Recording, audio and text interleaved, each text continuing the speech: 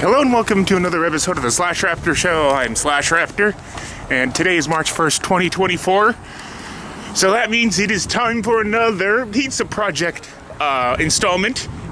This time it's actually kind of cold out, unlike last week where it was actually +7 on Friday. So this week in particular, it's been almost doubling the temperature, or like at least adding 10 degrees with the wind chill. So it's been pretty damn cold.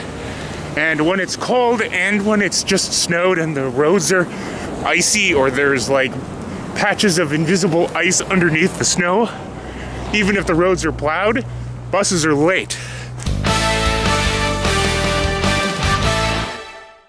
So the problem that I have is this.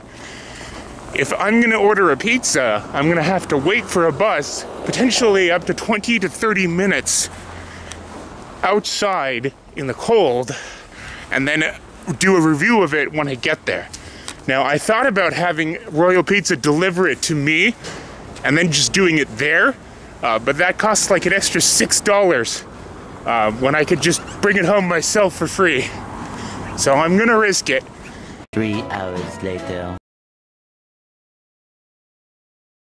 Alright, so I'm out of work, and just based on the weather, pretty good. The sun was out earlier, like this morning when I was walking to work, and that made it nice, but looks like it's a little cloudy, but it doesn't feel as bitter or as just as grippingly cold, because usually when it's really cold, you feel it like immediately as you step outside. But so far I don't need my gloves. Of course I have them, but I gotta go and get over to Royals, which is down that way. I think it's neighbors with that closed down theater, the Paramount, if I remember correctly. So I gotta cross this street, which is the other side of Jasper from work, and then go that way about a block and a half, maybe 2 blocks. Pretty sure I can catch my 901 bus over here. Fairly certain, because I believe it runs pretty much all the way up Jasper. Actually, that's not good. 901 does not stop here. Of course it doesn't. Why would it? That would make sense. So, it looks like it is closed down, this location. So that sucks. Yeah, that's not good. So I have to go to a different location. I do know where that is, but now that I have to go that way to get to that place, and it's gonna be, I don't know, it might be easier. It might be easier to get it home because actually I'm pretty close to High Center, but it's like just before that. But I'm not sure what the easiest way to get in that direction from here is. So I will have to figure that out. Just because I wanted to see like if it was a viable option, I was gonna go and order delivery so that I would just go to the location, do some of the B-roll footage, and then just go home and then have the pizza just come like delivered to me. But it wouldn't let me choose the Jasper location, and I couldn't figure out why, because I knew there was one there. And then I went and I looked at the Google Street View, and it was on Google Street View, but I guess it's still not there anymore, because that picture was taken in 2018. So like 6 years later, I guess it's closed now, that particular location. So the site was hinting at this the whole time, and I just didn't grasp why. It was telling me that the High Center location is the closest center because it's the only one that's still open. 20 minutes later. All right, so I'm off the LRT on the Kingsway platform. So now it's just a simple matter of walking down that way until I hit High Center.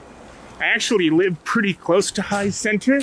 Usually when I'm going here, I'm coming from my house, or my apartment rather, which is that way. So I'm probably just gonna walk home with it. shouldn't be that long of a walk. It's usually maybe like 15 minutes because I can't really take a bus there. Very, very close to it now. And of course, now that I'm here, it feels colder, like at least 6 degrees colder. It was nice when I was walking to where I thought Royal Pizza was, but now that I'm here and I have to carry it from here home, it's good. It feels a little colder, but I can't think of another situation, which is why I was so gung-ho to go to the one that I thought was still downtown, because it would have avoided all of this. I could have brought it home on the bus and it would have been nice and warm when I got it home. But, well, you gotta play with the hand you're dealt. I will try not to make the coldness of the pizza affect my rating, because it's usually not an issue for me, because I can just kind of nuke it a bit. But it was an unavoidable thing that I tried to prevent, so. All right, so here it is, Royal Pizza.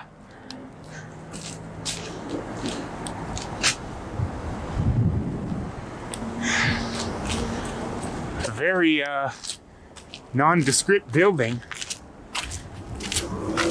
I'm gonna have to make my own, it looks like, because I'm not seeing a Canadian option here. Yeah.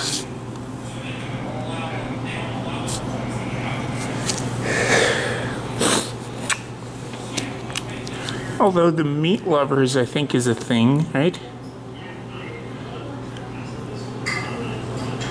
That's actually more expensive for that one than it is for just, yeah, it's like, yeah, this is like, the meat lovers is like $6 more than just the pepperoni is. So that's a noticeable difference for the same size. Let's see if I can just do like a custom thing. Yeah, pepperoni, bacon, mushroom. Yeah. Green pepper. Yeah. And extra sauce. Extra sauce. Anything else? No, that's it. About 30-35 minutes. So a large with extra sauce, with bacon, green pepper, mushroom, and pepperoni. 4 toppings. Yeah. Is that right? Okay, yeah. 30.71. 371? 30.71. Oh, okay. 30 bucks. Cool. All right. Do you have any drinks that I could? We have cooked products. So what kind or 2 liter? I'll just get a can. All right. So it is actually going to be about half an hour of a wait. So it's not like the other places where they fire it up pretty quick, but that's okay. It's about the same price as a Pizza Garage, but it's pretty nice in here and it's quiet. So I might just stay here and eat it, because there's it's very quiet and it's got decent lighting. And I did bring my tripod thingy with my miniature tripod with me, so for this particular episode I might just do that instead. Because yeah, I got about half an hour to kill at the very least. So yeah, I will.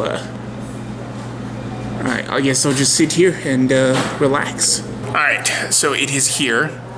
A bit longer than half an hour, but whatever. It's not like I have anything to do today. So let's take a look at the pizza. I would just first of all like to say that this is a very small, large for what I'm used to. Usually a medium is about 12 inches, and at this place that's the large. So this box I might be able to fit in my backpack to take the leftovers home. We'll see though. Oh yes, I do remember that these guys cut their pizzas, cut the round pizzas in squares. It's an acquired thing in my opinion, but on first impressions that looks delicious and it's very fresh. And unlike the Pizza Garage mistake that I made, the pizza sauce is underneath the cheese where it belongs. And just in case I added more, I asked for extra sauce. So this is what I usually get at most places that I go to nowadays. If they have a Canadian, then it doesn't usually have green peppers, but I like green peppers on pizza. So let's go ahead and take a closer look. It's kind of hard to use to do that for this cut on pizza, but you can see that it's very fresh, and the bread is nice and thick, and everything looks very layered. Looks like it's holding together very well, and it doesn't seem like there's like it's dripping sauce or any oil or grease, like a lot like the very common pizza issue.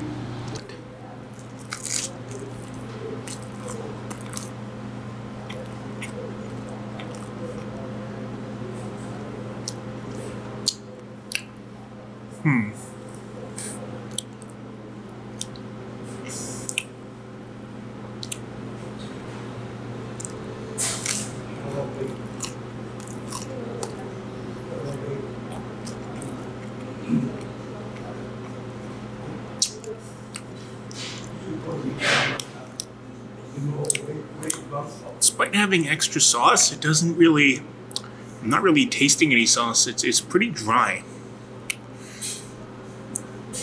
Not as dry as the pizza garage, but that was a particular style of pizza, and I had to take what I got. It's a rule for these videos. It hadn't been an issue with any of the burger things because they all had, like, I get the same thing in every place that I do for this reason. But that particular place had 3 different options, and I personally don't really like very, very thin crusts, and I thought that I know that New York pizza is very thin, so I opted for what I thought would be the closest thing to a deep dish. And I was wrong, but whatever. Anyway,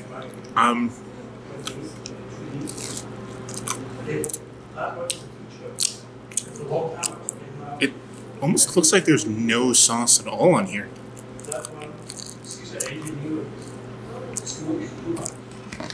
Let's try a different bite. Now, like, you can see that there should be sauce, but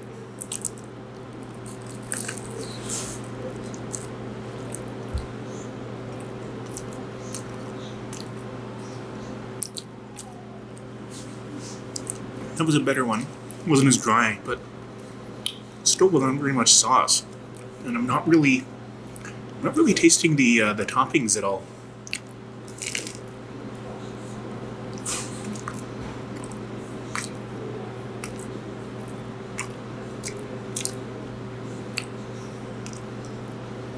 It's very weird.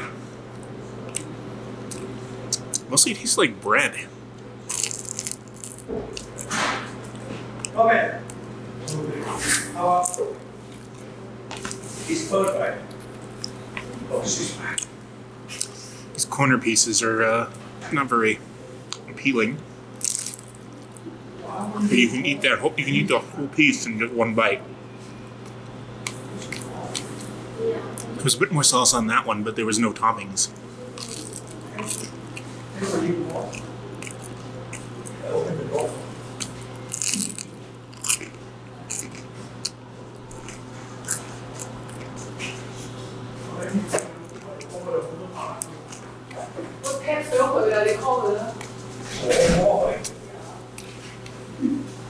I always try and leave the middle pieces where there's no crust for the last. Those are usually the best pieces, but it's also the hardest ones to eat because there's no crust.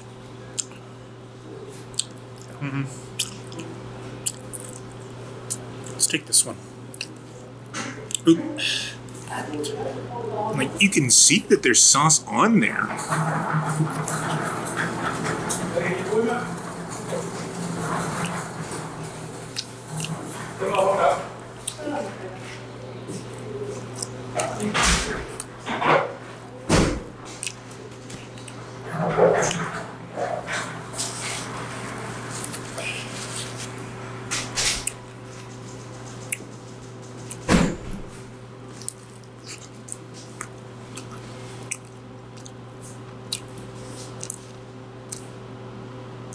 Better in terms of like sauce. It's weird. It's inconsistent as to how moist each bite is, which is weird. Like, again, which is like, because it's just kind of weird because when you put pizza on a sauce, your goal is to make it so that each piece has like an even layer level.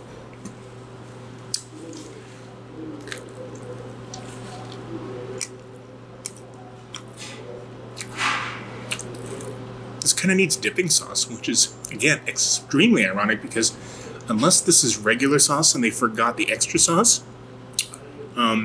there's like, this is like very, very dry for pizza. I didn't even know it was possible for pizza to be dry unless it's like a flatbread pizza where it's like not supposed to be wet. It's just very peculiar.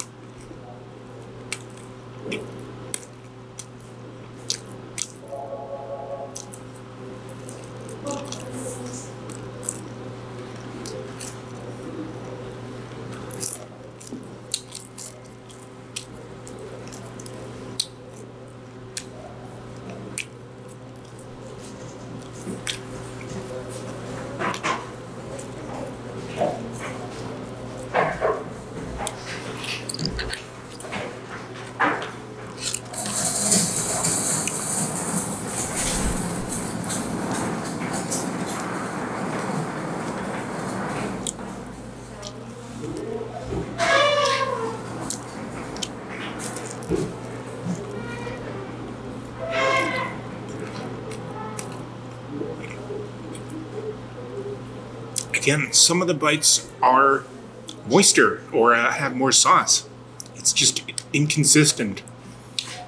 It's like an RNG determining which sauce or which piece will have a more noticeable amount of sauce. It's very peculiar. Like it's not bad, obviously, because you can see that I'm able to eat it, but it's just nothing impressive, and it's very dry for the majority of the pieces. But when there is sauce, it still feels like there's not very much.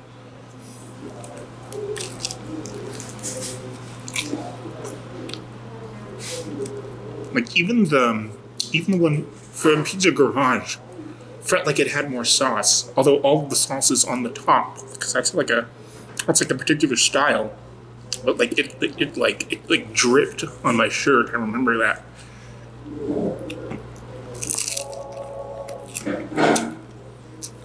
This feels like it was dehydrated.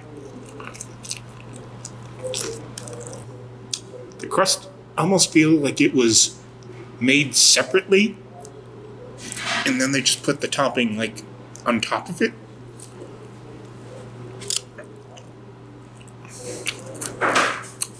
It's like the crust is absorbing all the moisture from the thing, and without a large majority of the flavor.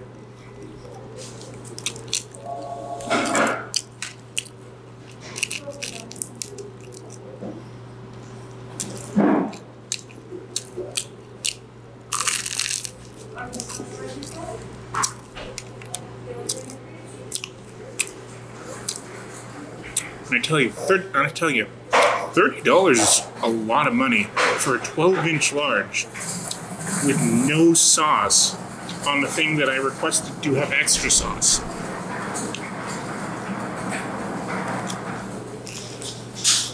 There's also quite a wait. Like, I'm pretty sure you can make a pizza faster than that. There were a lot of skip the dishes and DoorDash drivers coming in and out. So it seems like they were prioritizing those orders over mine. Because I think they brought it out and we're going to give it to a skip driver when he's like, no, this isn't part of my order. So then lady had to go to the back, check on the cooks, and then like, oh, this is for you. It's like they almost forgot about me. Just as it is, I'm going to give these guys a 5. Because that's a lot of money, and it's a very small pizza. And they either didn't hear me about the extra sauce, or they don't, or the amount of sauce that they put on their pizzas is so small that even with extra sauce, it feels dehydrated, and a lot of the pieces are bland. So I'm not that impressed. And I wouldn't have bothered with this place if I remembered anything about that very first time, because that was about 4 years ago now that I last had these guys. Maybe they've changed since then, but I did remember that they